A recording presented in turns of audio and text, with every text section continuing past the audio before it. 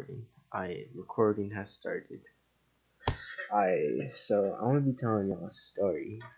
A story about what two guys did in my gym class. Like these were some fucked up people. Like the shit they did was just fucked up. Like this is so out of pocket.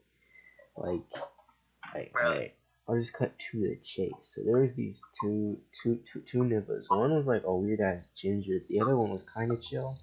But they were going around jugging AirPods. Like as soon as class started and everybody left the locker room, they were in there running everybody's back, jugging vapes and shit.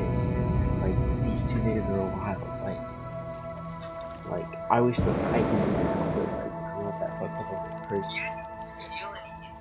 And so they jug these AirPods and sell them for like $30. Like you know how disrespectful that is. Like you just spent like $180 just to get your shit sold for $30 at school.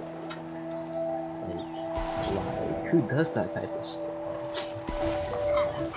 But like they were kinda chill, so like I really didn't care.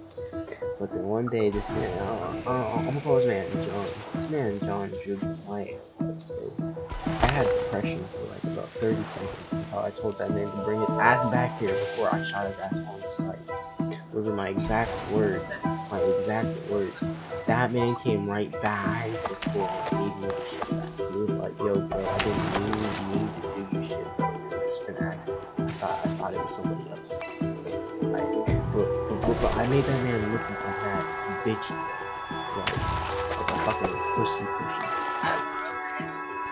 Like, this man came back like crying and shit. Like, yo, bro, no disrespect to that shit. Fuck out of here. Alright, but that's about all I have for this short story time. Kind of funny. I mean, I just wish these men sold the AirPods for actually more money. Oh, but there was one time these mans actually got scammed out of 8 grams, bro. They gave a man AirPods for 8 grams and a pen, right? They only got that pen and some fucking seeds, dude. Like, you know how disrespectful that is? Like, mad disrespectful. They took everything from us. They robbed